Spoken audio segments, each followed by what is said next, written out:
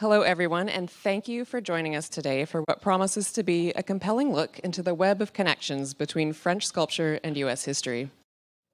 I was prepared to be overwhelmed the first time I visited the online database for the Census of French Sculpture in American Public Collections. It is a massive project encompassing thousands of sculptures which were created over a span of 460 years. Instead, I found many old friends, including some of my favorite works from the Nasher collection, as well as a number of surprising and moving histories. Today's program, in addition to offering an introduction to the project, will tease out some of the fascinating stories revealed by a close look at artworks in the census.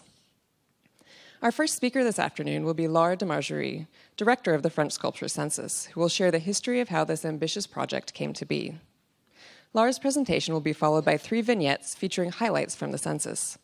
First of these will be presented by Dr. Richard Bertel, who will speak on the subject of Paul Gauguin.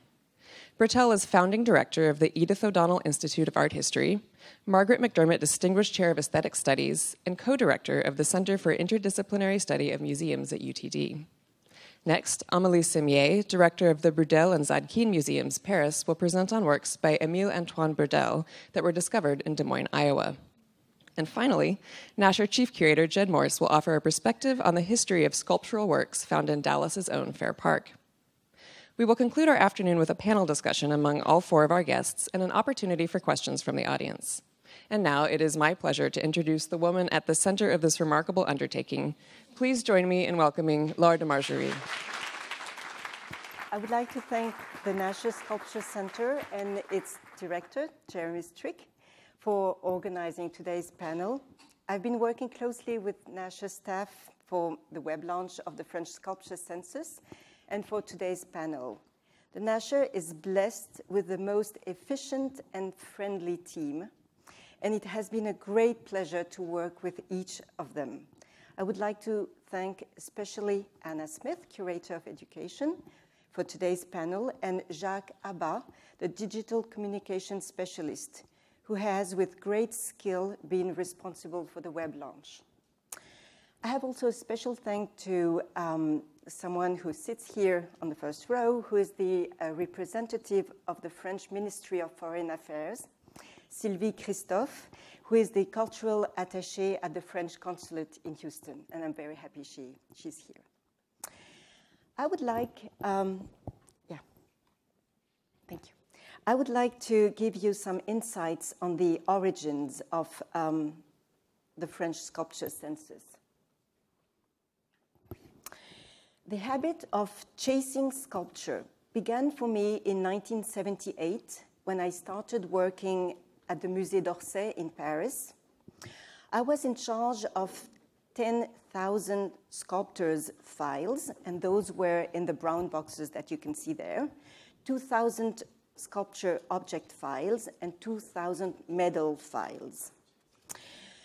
This is the Archive Center. It was designed by the Italian architect Gae Aulenti, and so those were the files on 19th century artists. With the sculpture curators Anne Pinjot and Antoinette Lenormand, we built up a very important photographic archive. These wooden boxes were in my office, so this is a view of my office at the Musée d'Orsay, and they contain an estimated 100,000 photographs that were sorted by locations. This extremely rich resource is open to the public and was built with a strong commitment to public access. My great luck is to build the French Sculpture Census in the computer age, and even now in the digital image age.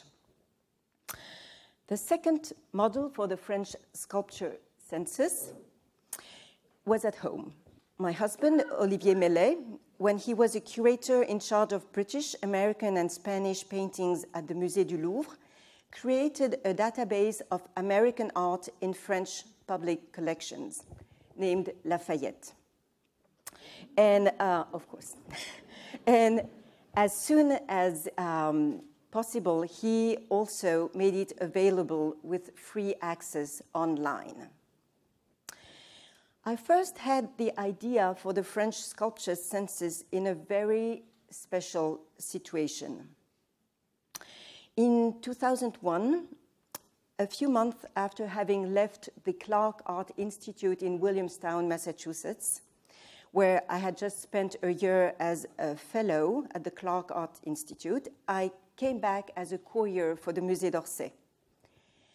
And I arrived on September 10, 2011. Next day, you know what happened, the tragedy. And you may also remember that there was no flight between the US and Europe for more or less a week. And it was especially difficult if you had to travel not by yourself, but with crates with Monets and Cézannes. So after a few days, totally under the shock, I started to take advantage of the fact that I was in one of the best art libraries in the country. And I started going to the shelves and doing a census of French 19th century, because I was working at the Musée d'Orsay, sculpture in American museums.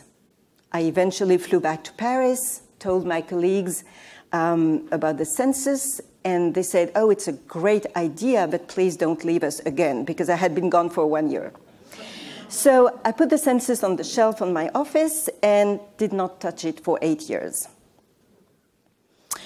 Besides those origins, I realized only recently that my personal history and my family history were also a strong inspiration. Whether you believe or not in cell memory, something must be in my genes that draws me to the US. First, there was this amazing cross-country trip I made in 1972 in an Airstream trailer. I suppose all of you know what an Airstream trailer was or is.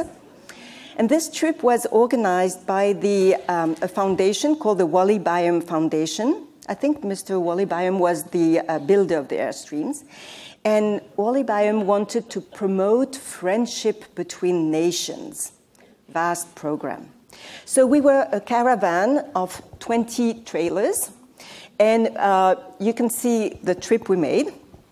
And this trip certainly gave me a sense of the size of the country and of the fact that this country is not limited to its main cities. The only museum we visited, I think, was Buffalo Bill Museum in Cody, Wyoming. But we visited places such as La Crosse, Wisconsin, La Crosse in French, or the Corn Palace in Mitchell, South Dakota. But at that point, I was not yet chasing sculpture.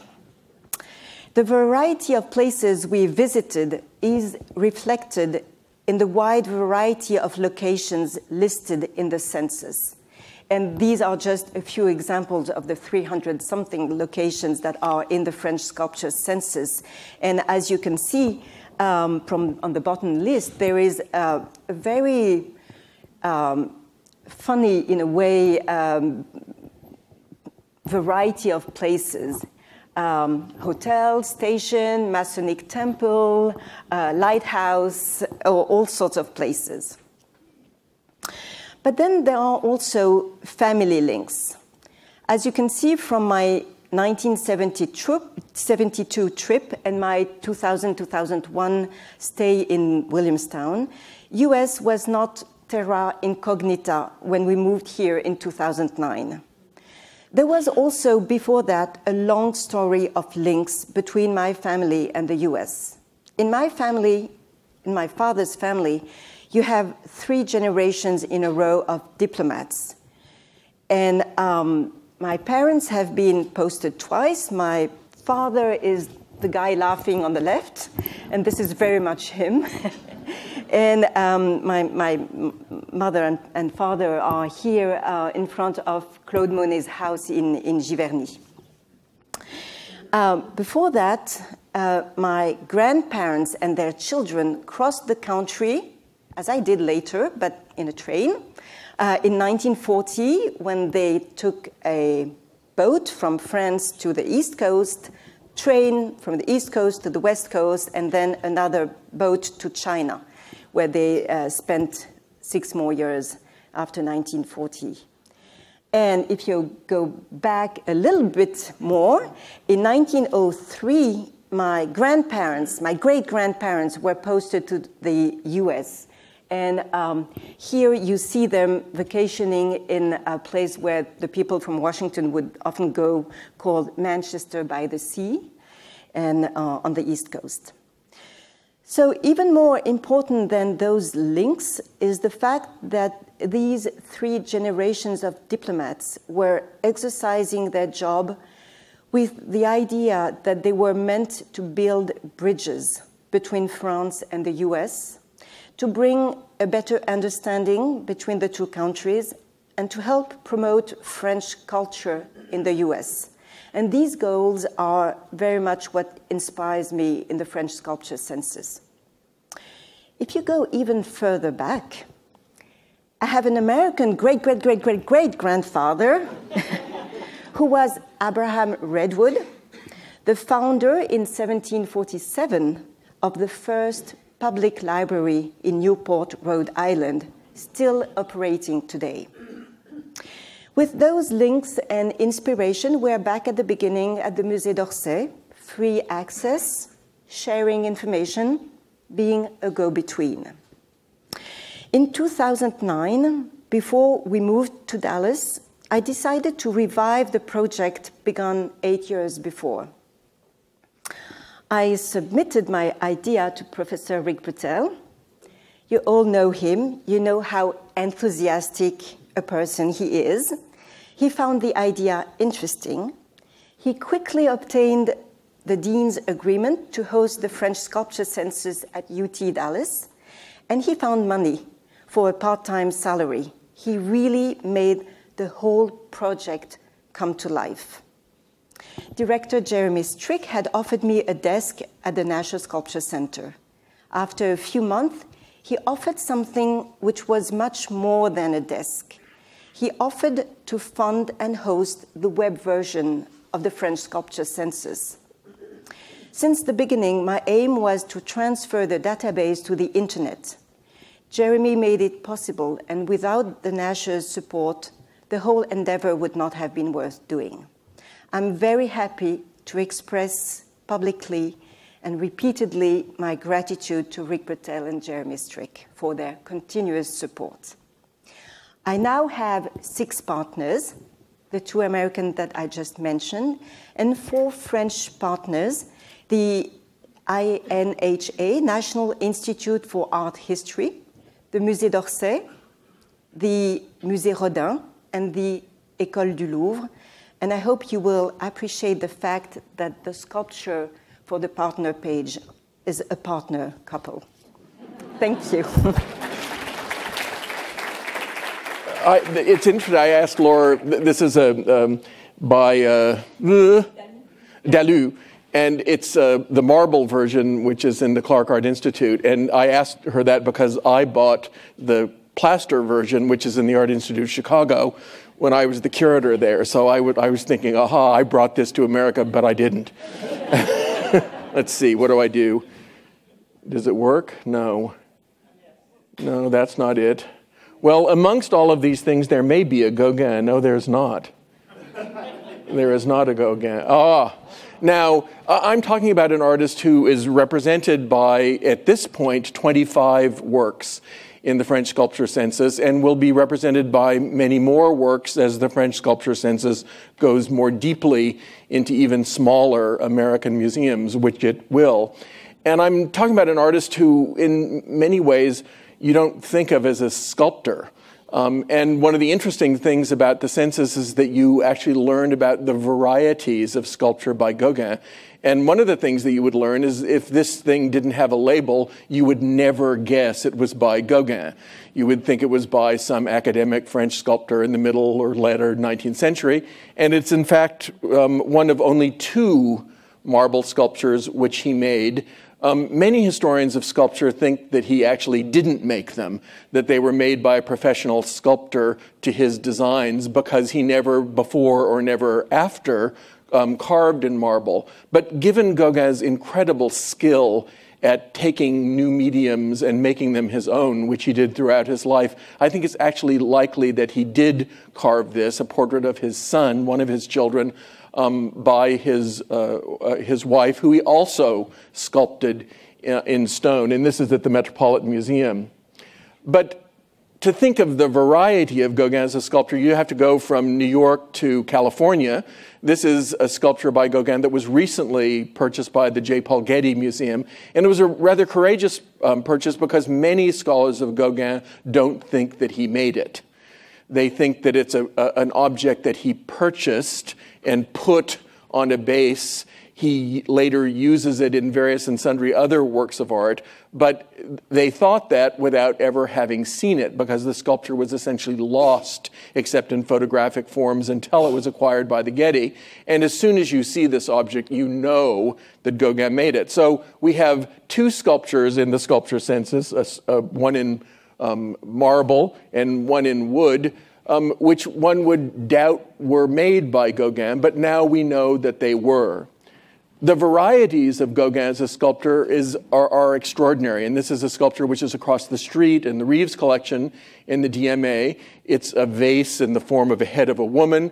The woman has always been identified, probably incorrectly, as Madame Schuffenecker, and it was a flower vase. He put flowers coming out of her head, and you can see in a rather ghoulish fashion her fingers coming down, fixing her hair in the back of her head on the other side of it. It was probably fired and painted by Gauguin with help from others, because he was learning how to sculpt and how to glaze ceramics at this point in time. And this is one of the most important ceramic sculptures by Gauguin in America, and fortunately it's here. Now, the masterpiece of Gauguin's sculpture, probably the masterpiece of Gauguin's sculpture, is fortunately in America. And we can go see it, and it's been in a public collection for many, many years, for more than half a century, in the Museum of Fine Arts, Boston. It's a huge, heavy, thick, hand-carved, hand-sanded, and painted sculpture made by Gauguin in 1889, 2 years before he goes to Tahiti. And it has its little title in gilded letters at the top, which translates to "Be loving, you will be happy." And you sort of look at this and you think, well, who's happy here? And who's loving here? We have a nude woman, and this is Gauguin himself, if you can see him up here, with his thumb in his mouth, his incredible nose, of which he was inordinately proud, eyes pressing down, and then his hand grabbing the arm of the woman, who is nude and beautifully finished and burnished, and then all sorts of figures of death and age and various things that are very difficult to find. These tendrils or branches which have yet to be identified. This is a work of art that raises more questions than it gives us answers, and is indicative of Gauguin's finest. But Gauguin's sculpture isn't always limited to things that look like sculpture. In fact, he made many objects of use. This is a recently acquired chest carved by Gauguin and his friend Emile Bernard in the Art Institute of Chicago, which represents the earthly paradise, the paradise on earth, and which housed probably books when it was made in 1888 and 1889. And it's a work of art that's only now being decoded by the Art Institute, because it was never published even in color before. It's new to the world, and the French Sculpture Center census makes it available to all of us. Or this Eve Noire, Black Eve, which is about this tall, and which is in the National Gallery of Washington, is one of two enormous and very important and very disturbing sculptures made in ceramic by Gauguin before he goes to Tahiti. The other in a museum on Long Island, which is yet to be accessed by Laura, but she tells me she'll get there by next year. And so you'll be able to see yet another one. On the left is a really great and enigmatic French sculpture by Gauguin, which is in the Nasher, an object which was carved by Gauguin from a single piece of wood and then beheaded by Gauguin and then reattached by Gauguin with little dribs and drabs of other things and a piece of iron on the back so that it could hang on the wall as well as sit on a chair, a sculpture which is so bizarre in terms of scale, in terms of meaning, in terms of its real relationship to the history of sculpture, that the only place it really fits beautifully is in the light of the Nasher. And I show you a sculpture on the right, and I chose it deliberately because it's a type of sculpture by Gauguin that exists in numerous versions, and it's essentially a fake. This is a sculpture which is cast in bronze from a wood original. And Vollard, the great dealer, cast almost all of Gauguin's wooden sculptures in bronze after Gauguin's death.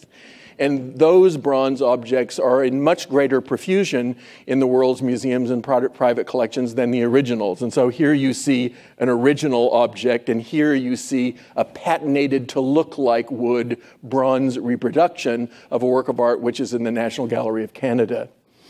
I want to end with the only sculpture that was commissioned by Gauguin, and it's from Gauguin, and it's also in the Museum of Fine Arts, Boston, and it was commissioned from an extraordinary man, a collector and writer whose name was Gustave Fayet, and who was one of the great sensibilities of France in the first decade of the 20th century. It represents war and peace, and the theme, the subject of the sculpture was actually given to Gauguin by Fayet, and Gauguin actually, uncharacteristically for him, did what he was told because he admired Fayet, and he actually made one sculpture of war and one sculpture of peace, and Fayet received them from Gauguin before Gauguin's death in 1903. So in America, one has the finest sculpture by Gauguin at the Museum of Fine Arts, Boston, and the last and only commissioned sculpture by Gauguin, also at the Museum of Fine Arts, Boston. Thanks. Let me just say as an introduction that I'd like to thank the Nasher Sculpture Center for inviting me there. And thanks, I was telling my colleagues that it's one of my favorite museums, as a sculpture specialist too. The census also tells us tales about collectors that once collected French works and that eventually came into public viewing. And thanks to Bronze Edition, there are works by Antoine Bourdelle, who was a major French sculptor from the turn of the 20th century, from LA to Tokyo, from Cape Town to Helsinki. And the French Sculpture Census has revealed that many collectors of Bourdelle, who, by the way, was also a teacher and had many American students, especially female students, and I guess that the United States might well have the largest collection of works by Bourdelle outside France. One of the many fascinating stories the census and law have revealed is that of the Des Moines, am I saying it right? The Des Moines, Iowa Bourdelles. Annie Barbera, who's our archivist at the Musée Bourdelle, and Laure de Marchaury have written about it. So between 1923 and 1928, this gentleman, who's Carl Weeks, and his wife Edith von Slyke, had a big mansion built in Des Moines after King's House in Salisbury, England, and they named it Salisbury House. That's the house over there. Carl Weeks had established a major cosmetic company, which you probably have hardly heard of, and it was called the Armand Company, as you hear the French slightly old-fashioned sound of the name, in 1916. By 1927, the company's annual income exceeded that of Elizabeth Arden or Helena Rubinstein. So the house had to be furnished with their art collection, with the art collection the couple were constituting. And let me get back to that. The few photographs Laure has unearthed, thanks to the colleagues at Salisbury House, show that there's a typical mixture of medieval, 17th century, 18th century, 19th century objects, but the couple was also major collectors of books, amongst which very daring contemporary choices, as Joyce's Ulysses, and you have to remember that we're in the 20s, and D.H. Lawrence's Lady Chatterley's Lovers, both banned at the time. For contemporary sculpture, what is very surprising is that it seems they also had the same eagle eye. And I'm wondering whether we should attribute it to the influence of Edith van Slyke, Mrs. Weeks, who used to be a student of art in Paris before getting married. And so both chose works of Bourdelle after a major show at Galerie Danton in Paris in 1928. 1929, sorry. The two Bourdelle they chose are masterpieces. They haven't aired at all. The first one of it is the one you see reproduced on the catalogue over there, which is the Head of Apollo, 1909. There it is. 1909, a version of which, without base, had been exhibited at the 1913 Armory Show in New York and is an absolute landmark in sculpture and certainly one of my own favorites in the Musée Bourdelle. The head was once a sketch in clay that Bourdelle did, and he didn't cook it. It wasn't fired, and so it slowly deteriorated inside the Paris studio. Years later, Bourdelle rediscovered it and its beautiful, antique-like, decaying aspect. So to preserve it, to keep it, he had it molded, then cast as a mask, and decided to preserve the seams, which you can just see on the face, the seams of the molds on the surface, and the signs of wear and tear of the passing of time. He was then an assistant to Rodin, carving some of his marbles, and he offered him a version of the mask. At the same time he left Rodin's studio practice to pursue fully his own career, he then developed this version of Apollo, that's the head on that particular base, which is a very schematic, prismatic base of a near-cubist appearance, and you have to think we're in 1909, early on. And that's a sure sign he was strongly distancing himself from the influence of Rodin. Now, you had noticed the little Head of Apollo that was outside Salisbury House, and that's inside. So you see amongst medieval works, 17th century works, where there's that Rodin bust, which is very modern of appearance, if you come to think of it. So 1909 also, and a cast of the foundry Alexis Rudier, that head of Rodin, Bourdelle also modeled once he had left Rodin, and it's one of various versions of portraits busts of the master that the younger artist modeled as a homage to the old master.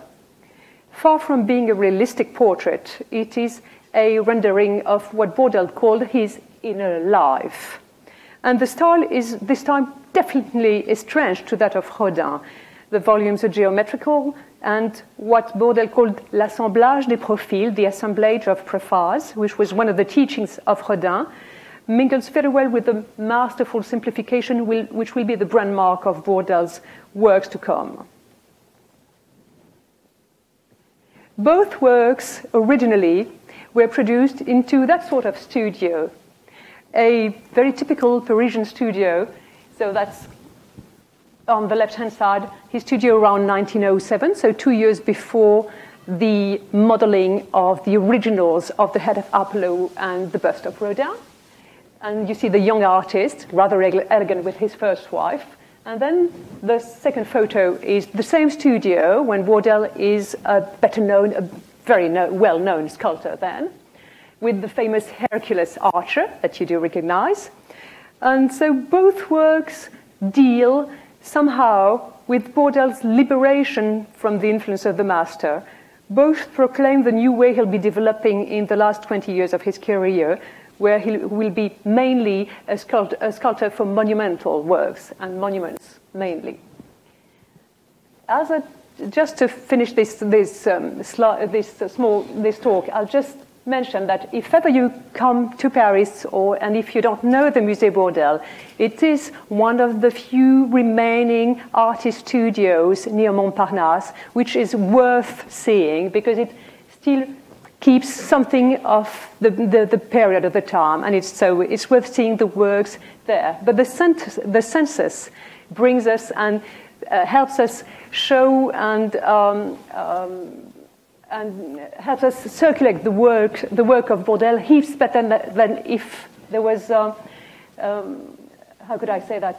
The census helps us travel without being able to go to Paris or being able to travel all around the state. The census helps us traveling around with the website. And so it's a wonderful achievement to us all.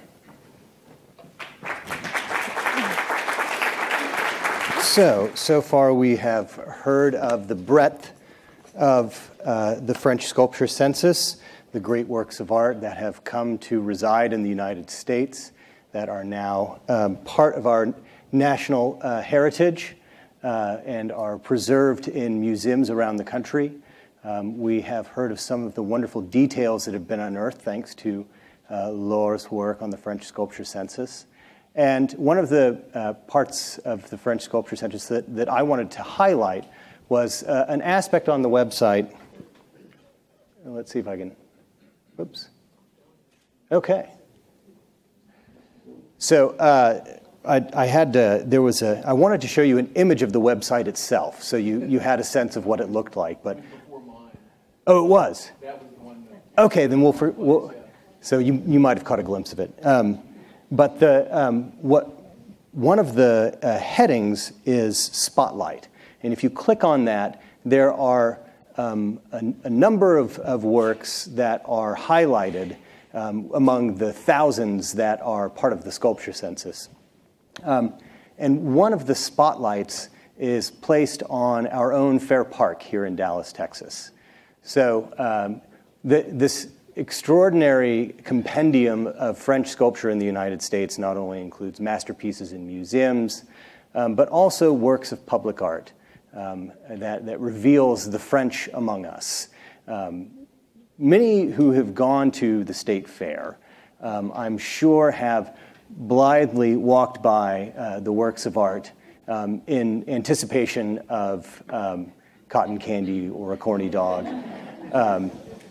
But there are some pretty extraordinary works of art out there, some of which were created by French artists who had come to the United States not soon before the creation of the 1936 Texas Centennial celebration.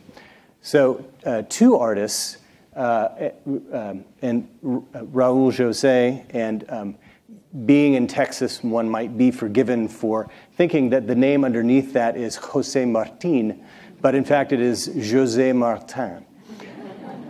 So these two artists who had recently moved to the United States from France found themselves in Dallas in 1936, creating 7 sculptures for the 1936 Texas Centennial celebration, 2 of which you see here, the Spirit of the Centennial and this wonderful fish fountain.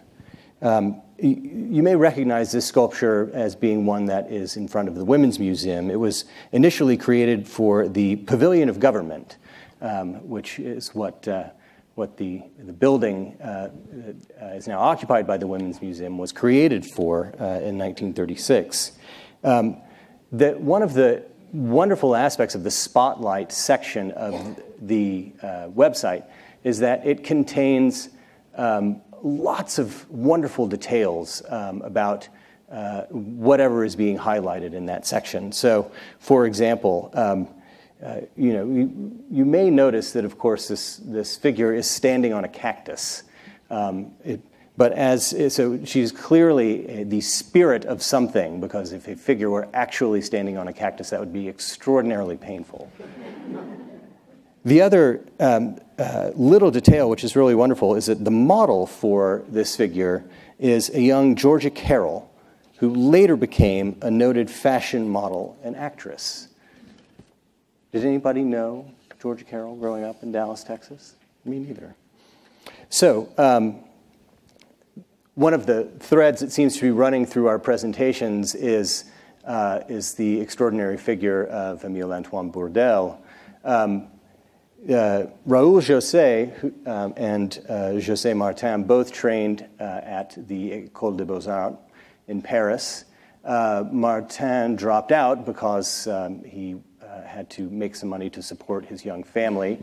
And afterwards, Raoul José apprenticed with Émile-Antoine Bourdelle, so trained in Bourdelle's studio for a time.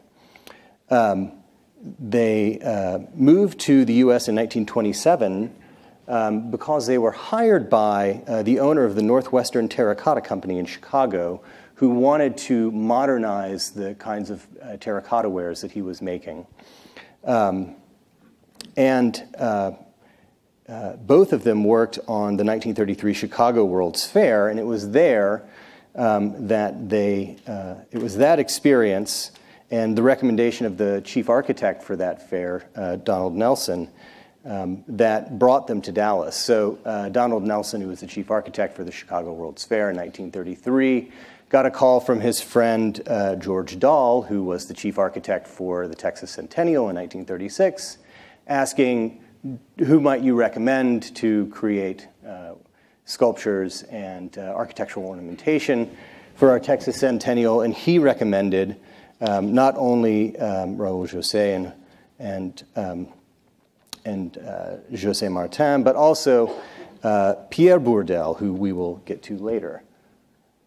So some other sculptures that of the seven that José and Martin created were the figures of France, Mexico, and the United States that are now in front of the Automobile Pavilion, which was formerly the Pavilions of Electricity, Communications, and Industry in 1936. Some of you may remember that many of the buildings, original buildings in Fair Park, burned down in 1942 and were later rebuilt. Another wonderful detail that is presented in the website is a quote from Raoul José about the figure of France. And he says that quote, "In order to add a little spice to the severity of the figure, I placed a bunch of grapes in her left hand to illustrate the abundance and good cheer of the nation." I also wonder if this might be a reference to the connection between North Texas and France and the role that Denison, Texas played in saving the French viticulture industry at the beginning of the 20th century. So perhaps something to that. There she is. And there's Mexico. And there's the U.S. So the other member of this French trio who were recommended from the Chicago World Fair is Pierre Bourdelle, who has a very intimate connection to Émile-Antoine Bourdelle. Pierre is his son. He created 10 bas-reliefs for the 1936 Texas Centennial. The one that you see here is Man and Eagle, or alternately titled Locomotive Power, one of 4 that were made for the Pavilion of Transportation, which is now, I believe, maybe the Automobile Pavilion. No, it's the Centennial Pavilion, pardon me. There is, again, also a very helpful note in this spotlight on Fair Park, distinguishing Bourdelle's technique as something very particular. Bas-relief is probably a general way to describe it, in that these are kind of low-relief sculptures that are painted, but in fact, it's more akin to a technique called the cameo relief, where a colored layer of cement is then covered over in another covered layer of cement, and then carved away while the cement is still wet to reveal the color, the contrasting color underneath. Like José and Martin, Pierre Bourdelle came to the United States initially to work in the late 1920s and returned to France, came back, and actually became a U.S. citizen, as did José and Martin, in 1934.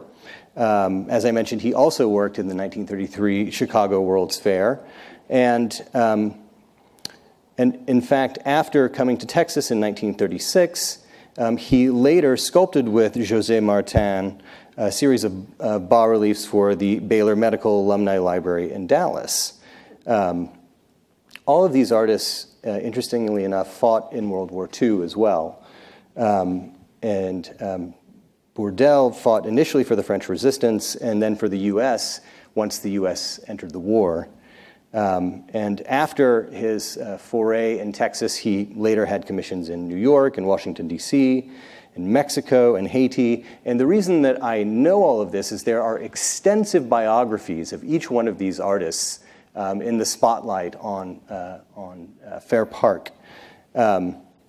So what happened after their work at Fair Park in 1936? Raoul José went to New York, but returned to Dallas in 1948. He established a studio on Fairmont Street, exhibited at the Dallas Museum of Fine Arts, and was eventually elected a member of the National Academy of Design, a huge honor at the time. And José Martin stayed in Dallas and made a life here, lived here as a working artist until 1985 when he passed away. And actually made a number of works that are in prominent public locations, such as the Lakewood Theater, Scottish Rite Hospital, and the University Park Methodist Church. So one of the things that we've seen how the French Sculpture Census is of great benefit to scholars of French sculpture, particularly if they're interested in French sculpture in the United States. But it also has a resonant interest for the layperson who might just want to know how all of that stuff happened out at Fair Park in 1936. So I think at this point we are moving on to our panel discussion. And so why don't we all come gather up on the stage? Thank you. So one of the interesting aspects of the French Sculpture Census, I think, is how it defines French, because you will notice as you go online and search that there are artists such as Alberto Giacometti, Jacques Lipschitz, Anton Prinner, Pablo Picasso, names that may not sound very French. So, Laura, if you could talk about how you define French. Yes, this is when I wear my bulletproof jacket. From the very beginning, I wanted to include rather than exclude. So it was very clear that I would include French-born artists who had French citizenship. And this includes also French-born artists that left France. And I'll just give you two examples that that comes later, but that's okay. Thank you. That came to the US and whom you all know. Gaston Lachaise, very French name. But it's very interesting to note that when he came here, his first commissions were given to him because he was French and because he was French trained. So it does make sense, of course, including him. And the other one is Louise Bourgeois, who passed away not very long ago. And she left France. She said that had she remained in France, she would not have become a sculptor. But she did still give French titles to her works while she was in the US. And so it does make sense to include French-born artists, even if they left France. I also include artists who came to France and took French citizenship. And there is an incredibly long list of artists, starting with Medardo Rosso or Vallotton, the Swiss artist, and going on with Brancusi, Pevsner, Zadkin, Lipschitz, and you could go on, Max Ernst. I mean, you could go on and on. So these are French citizens because they chose to become French citizens. And then there are artists who came to France and settled in France and created in France, but never became French citizens. And this is exactly the case of Picasso and Giacometti.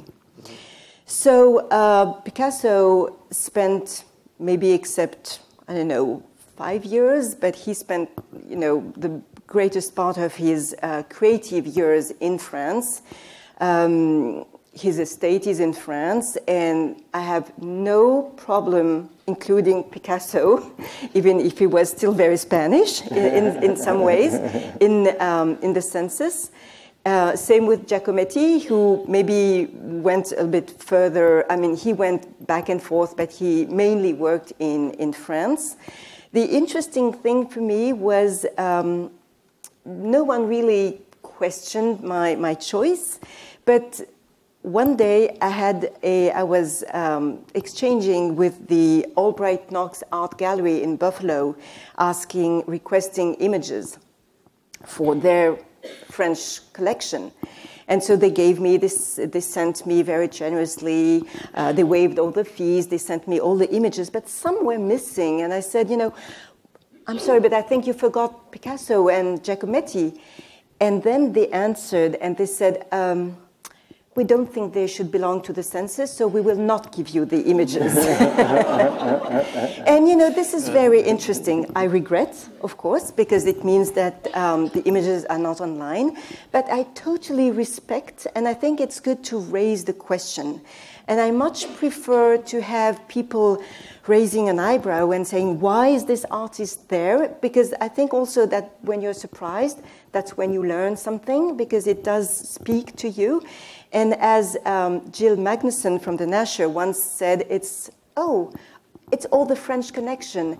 And even if I'm not smuggling heroin to the US, as in the 1971 movie, but it's true, it's a French connection. And there are even American artists, such as Storrs, who is a very interesting artist, and the Nasher has 2, I think, beautiful pieces by Storrs. And another one, Herbert Hazeltine, an animal sculptor. And both of them came to France, and they still had links, very close links to the US, but they settled in France, and maybe both of them, I don't remember, but died in France, and their estate is in France. So it's a very open and understanding of French, and I think it's better to be to include more than to exclude. It's an interesting question just generally, and one that comes up a lot when you're dealing with artists of the 19th, particularly the late 19th and 20th centuries, because the notion of an artist's nationality is diminished somewhat by the fact that they move around so much. So much. Yeah. Yes. So one of the other issues that actually Rick highlighted in his talk is the issue of you include posthumous casts in the French sculpture census, and I can understand as a compendium of information and the desire not to exclude why that certainly is. But there are also reasons of French law and French history that would argue for including those as well. Yes, posthumous casts are legal, and I think Amélie, being the head of the Musée Bourdelle, has a very interesting perspective on this, because she casts. Still, as does the Musée Rodin, a number of museums that have the rights of that inherit the rights, the moral rights of the artist. As posthumous casts, as the law was saying, are considered as original, provided they answer to 2 definitions. There's a fiscal definition that was given rather late in the 20th century by the Code Général des Impôts, the taxation code, in 1967, where it defined that it had to be an original bronze with 12 original editions, numbered 1 to 8, and then 4 artist proof. And then there was a legal definition which is even more recent, that was given by the Cour de Cassation, which is France's highest court of appeal. And here are the elements that are very interesting. The bronze must be cast from a model in plaster or terracotta, and Rick was showing a model in wood, and that's one difference. So a model in plaster or terracotta executed by the artist. Then it's an original bronze if it is a limited edition. And this is, by the way, something that Bourdelle did since the 20s. So very early on, he decided to limit his editions to 10. And then the cast must be strictly identical to the work approved by the artist. And our own experience in the Musée Bourdelle, that belongs to the city of Paris and who's the holder of Bourdelle's moral rights, is that we've decided to be very open on that subject, because it is a subject of discussion also in France. Do we include or not posthumous bronzes? To us, they are original as well as the anthumous bronzes, the bronzes done during the life of the artist. But I'm a strong advocate that museums put on their labels very clearly the date of the model, the original model in clay or plaster, the date of the bronze that was cast, and the name of the founder, if known. All that you have to know. It so happens that the Bourdelle family was there where the museum is till 2002. Great luck. And that they were very concerned with edition, and so that they kept files on every edition that they were doing. So they didn't cast always with the same foundries, but they traced all the casts they were doing posthumously. And as it was Bourdelle's widow, then Bourdelle's daughter, they were casting till 2002, one feels very assured that they were very close to the will of the master, and that's what we're still doing. Yeah, we in 2004 we convened a symposium that looked at variability in modern sculpture, and this idea that casting and edition, everything is exactly the same. And as part of that, we brought together 4 casts of Rodin's Age of Bronze, the plaster from the Nasher collection, 2 bronzes that were made during Rodin's lifetime from American museum collections. It's a chance, by chance. Yeah. And, sorry. That was one of them from the Fine Arts Museums of San Francisco, and the other one from the Philadelphia Museum of Art, the Rodin Museum in Philadelphia. And then one which was a Musée Rodin cast, so a cast that was made by the Musée Rodin after Rodin's death. And they were all arrayed in the lower level gallery, and we brought in scholars and curators and conservators and artists to have a dynamic discussion about, what do we see? Are there differences in these casts? And one of the things that was really interesting about including the posthumous cast from the Musée Rodin was that it compared very favorably to the lifetime cast, and I think it argues for the kind of responsibility, particularly that institutions hold, and the kind of professionalism with which they approach that, and of course the knowledge, the objective knowledge of the artist and his practice, that I think leads to often, really extraordinary examples being made posthumously. And one should not forget, as a number of you know, that the artist didn't follow, wasn't, instrumental into casting. Usually, especially in the 19th, 20th century, they just give the things to be casted. So there's no hand put on them. So often Rodin was not involved nor was Bourdelle. The casting of his object. He just chose his founder, and then he had total confidence, and he'd just check the eventual global aspect and patina. Mm-hmm.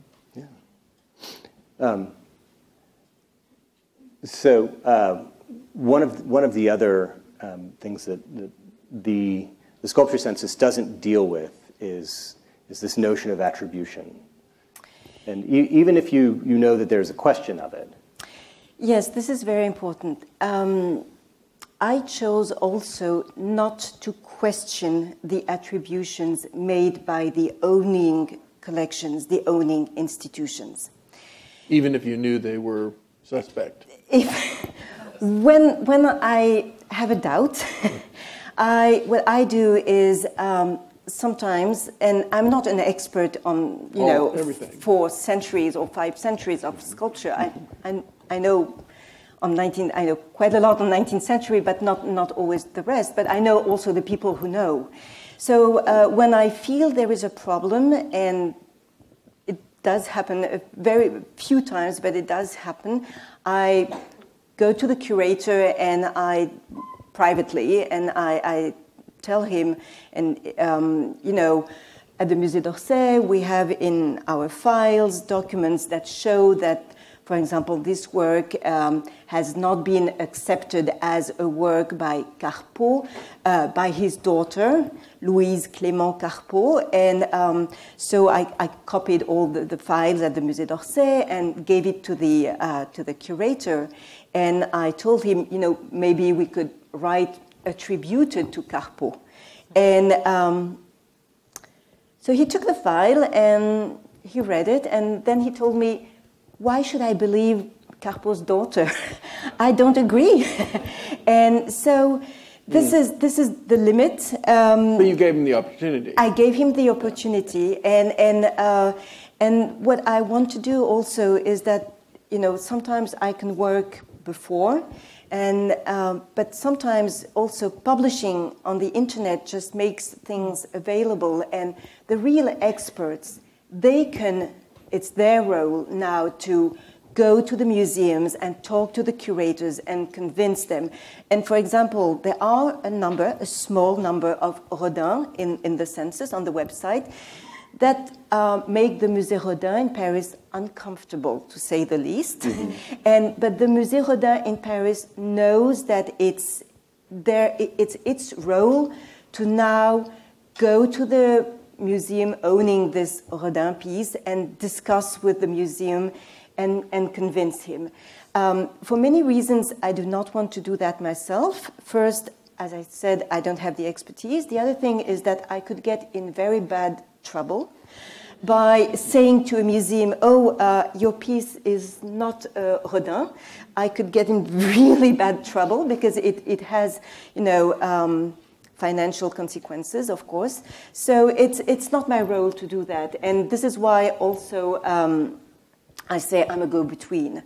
I'm a bit more than a go-between, of course, Definitely. But it's then to the experts to play and be in touch directly with the owning institutions. And this is also why on each record, each object on the website, you have a direct link to the institution. So you can just by a click go to the institution and be in touch with the institution. I'm here to enhance, I'm here to give information, but the real person who should be contacted is the owning institution. Yeah. Could I say something? Please. It's easy to focus on issues of who is a French artist and is the object real, and are posthumous bronzes included, but that makes us forget about the real value of the census, which is that we have in the United States the most important and best distributed cultural patrimony of any country. And because we don't have any sense ourselves of our cultural patrimony, we don't think of it as our cultural patrimony, there is no place where one can do what Laure has done with the category of French sculpture for all of the dispersed institutions in America. And the contrast with France is great. If you're interested in what's in French museums, there is a website accessible, if you speak French, to everybody in the world that's called Joconde, which is the French word for the Mona Lisa. And on that website is virtually every object that has been photographed in every museum in France. And so there's a place, and because France believes that what are in their museums are part of the patrimony of the people of France, We do not have that belief in the United States, unfortunately. And our works of art are so dispersed that even their records are dispersed. And this idea of bringing together in virtual space a dispersed collection, which is of such importance to French art and to world art, and which is scattered all across the length and breadth of this country, is something which is really important. And it sort of matters less whether Picasso was French or Spanish, and whether the Degas bronze or the Gauguin bronze was cast during the lifetime of the artist, than that there is access to how many objects now? 7,000. 7,000 objects in how many institutions? 300. So, I mean, it's this sheer, and this is the first pass. 5 years of her work with lots of interns and lots of help, but it's something that no American has as yet done. And I think she should get a huge hand of applause. Thank you.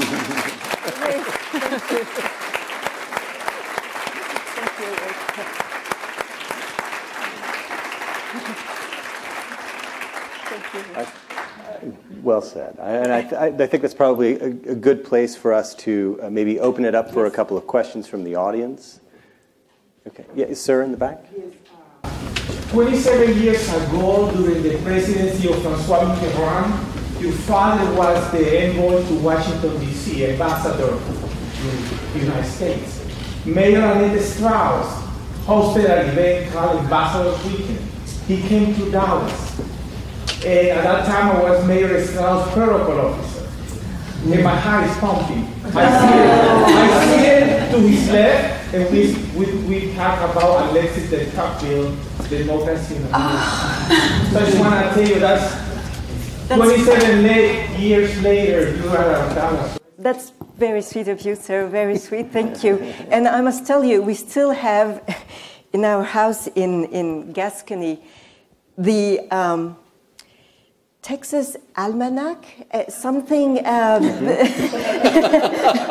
was given by the mayor to my father, and we still, we have it because he kept a lot of things, and so yes, and the first time I came to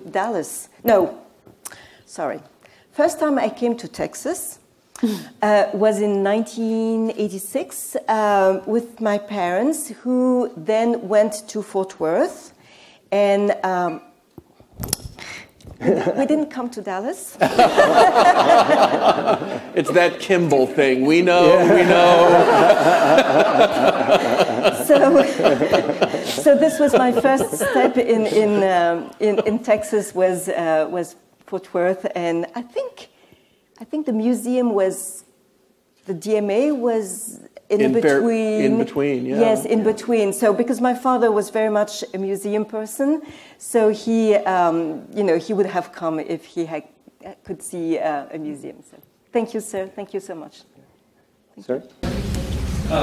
In what regard is the work of Camille Claudel held in France? Oh, a very great regard now, because there has been at least 2 major exhibitions, or maybe even 3, about Camille Claudel, 1 or 2 at the Musée Rodin, 1 in Poitiers, in the museum in Poitiers, and good news, there will be very soon a Musée Camille Claudel, which will be opened in the Burgundy, eastern Burgundy, eastern France. So she's very well recognized. There was a very interesting show, I would say maybe 6 years ago in Canada and in Detroit, of Rodin and Camille Claudel together, with a very interesting catalogue. So she's very well regarded.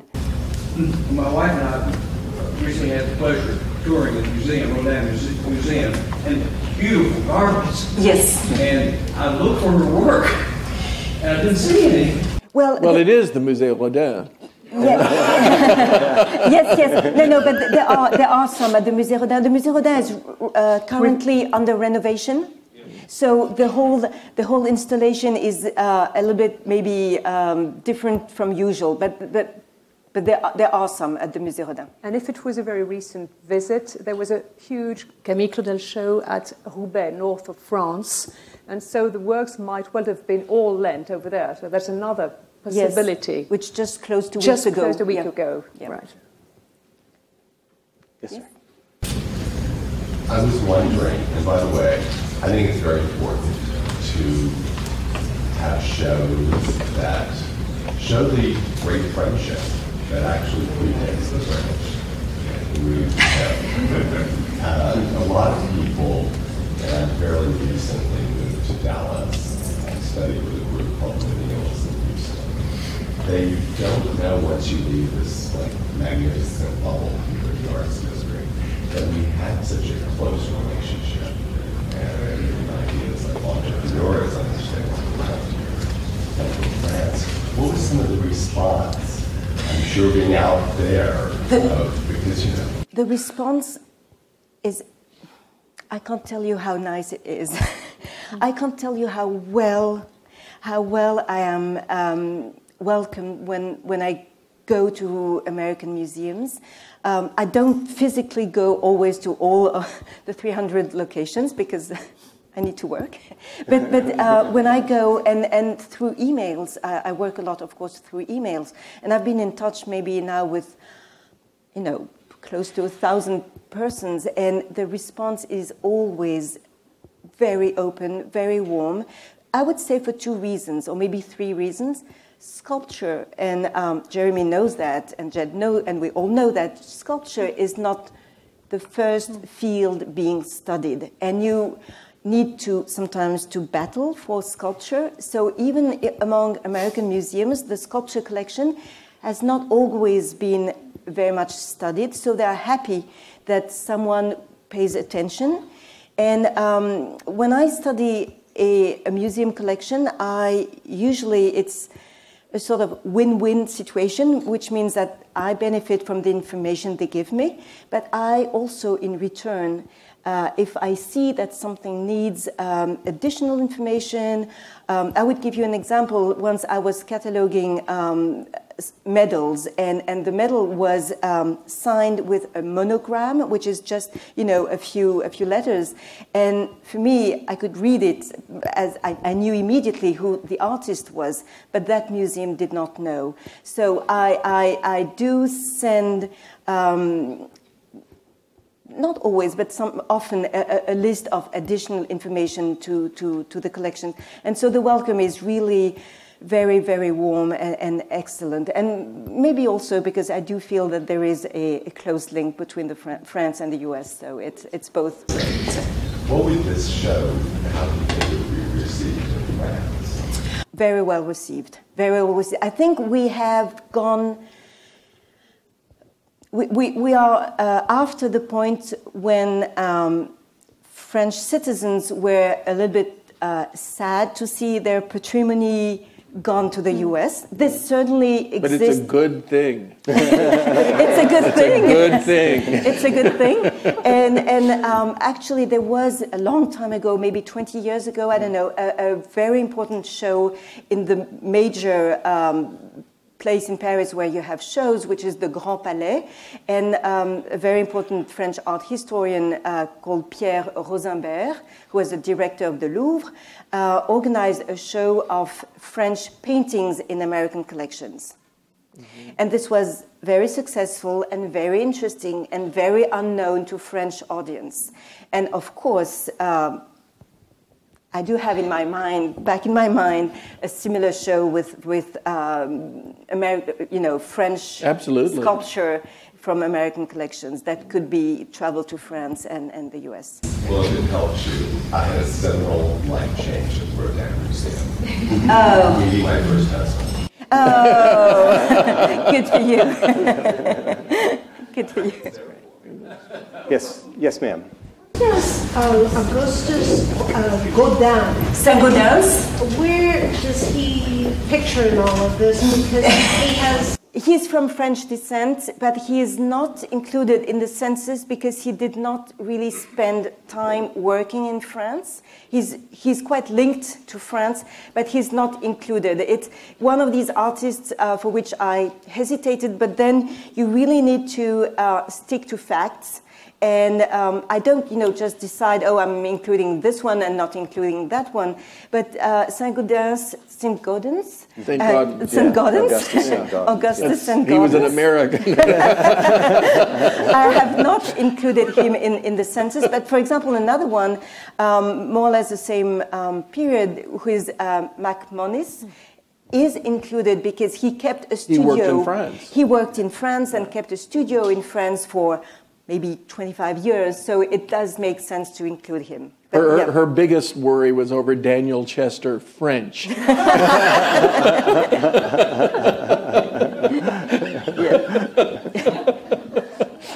about if there's one more? Okay. Oh, okay.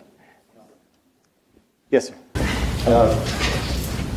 Madame, a number of years ago there was a documentary, I think, called The Rape of Europa, which you seem to be familiar with, which detailed the theft during World War II of hundreds, probably thousands of works of French art, painting, and sculpture from both private and public collections. I'm just very curious if during your research you found any of the missing sculptures, or do you hope to? No, I've not found any of the missing sculptures, but there are, I would say, at least 2 sculptures in American collections and one in the Metropolitan Museum of Art who were among the looted art. And you now have a lot of information online. And so for this group, it's a 16th century, I think, or early 17th century group in the Metropolitan Museum of Art collection. I went really into detail in the provenance. Provenance in the records is one of the part of the record that I cherish most, because this is when you tell the story of how the object came to the US. And this is and it's people. I mean, it's often you have people, and this is what is so interesting in the census. It's not abstract. It's a question of people, of persons, of individuals. And for that work in the Met collection, I really went into detail into the date it was looted, the date it arrived, I think, in the salt mine, the date it was sent back. And I think the best you can do for those type of works is to give information and be totally transparent and totally clear. I haven't found any anything that would be not known of, but this is typically something that I try to be transparent.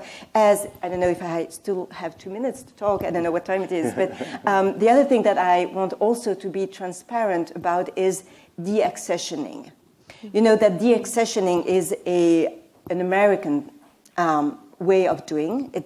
It is not at all a French way of doing, because in France the public collections are inaliénables, which means that you cannot sell them.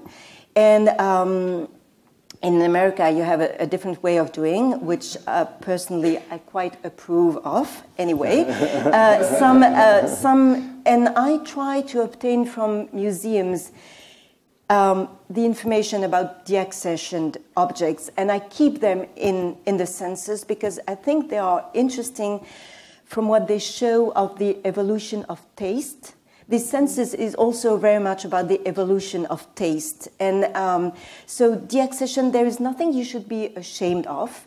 It's just something that should be very well documented. And when the museums, I can sense that some of them are a little bit reluctant to give me the information about the deaccessioned objects. And once I was in the museum and the curator told me, Oh, no, that you don't need to look at that file because it's a deaccessioned object. And I thought, well, I do include the deaccessioned object. So this is something that, what I want to tell you is that I really want to be transparent, to give the clearest information that I can have and I can provide. And I think everyone benefits of being transparent. Why don't we continue our conversation over a glass of wine at the reception? So thank you all very much for coming to the